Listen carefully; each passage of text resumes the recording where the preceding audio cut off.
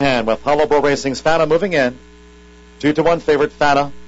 They're in the gate. And they're off. Tarpop between horses.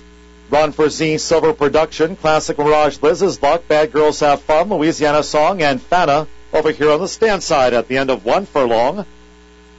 And it's Tarpot, Run for Z. These two come to the fore. Classic Mirage, Silver Production, Bad Girls Have Fun is right there running in 5th. Fana 6th as they enter the first turn. Liz's Luck up the fence, and Louisiana Song trails 7 lengths from leader to last. The opening quarter, 24-1, racing toward the backstretch. Tarpot with Jose Riquelme at the head of affairs. Tarpot being tailed by Run for Z settled there. Bad Girls Have Fun, a close third. And then comes Liz's Luck, who just covers Classic Mirage up the near side. Silver Production is 5 lengths off this leader, Tarpot. And then comes Fana and Louisiana Song inside of Fana, a joint last. Half mile for Tarpot, a hassle-free 50 3/5 seconds. Tarpot still shouldering the load as they go to the far side of the fairgrounds course.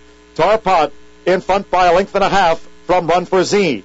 Liz's Luck right there on the outside, 3 wide. Classic Mirage stays parked at the paint, followed by Fana between horses as they come toward the quarter pole. Tarpot, this long-time leader. Tarpot going for home. Run for Z, Liz's Luck, then Classic Mirage. Fana still has 8 lengths to find. Tarpot spins them in. 3/4, 1:15 3. Tarpot in the final furlong and a half. Liz's Luck on the outside toward the rail. Run for Z and Classic Mirage. Fana 5th and Louisiana Song. Tarpot tackled by Liz's Luck. They're coming inside the final half furlong. Tarpot and Liz's Luck. These two sprint up toward the wire. Liz's Luck, Corey Lanerie on 4. Liz's Luck and Corey was Easter money as Liz's Luck nailed Tarpot late.